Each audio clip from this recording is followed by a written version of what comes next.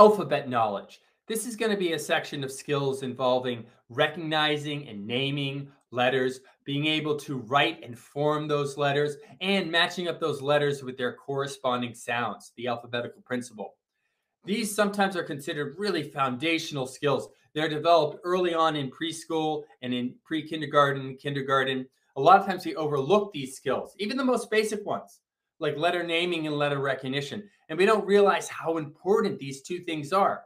If a child is not able to recognize an uppercase or lowercase letter, or not able to recognize it with a certain speed and automaticity, it's going to be very hard to do the decoding process. The decoding process is just going to take too long. We're also going to talk about in this section scenarios involving letter formation. We're going to be looking at the features of letters, like vertical lines and horizontal lines, straight lines. If we look at these ones right here, these are all the rules for the formation of the uppercase letters. But when we look at the sequence of which ones we're going to do first, we look to see, what skills are required. The most basic skill are straight lines, horizontal and vertical. So it makes sense that letters that have straight lines in them would go first.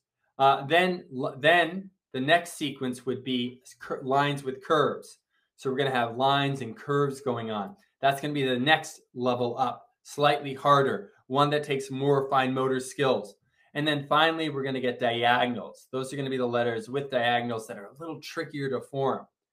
So when we're thinking about, letter formation, we also have to think about the skills involved in forming those letters and what would be the best sequencing for forming those letters. All right, let's begin.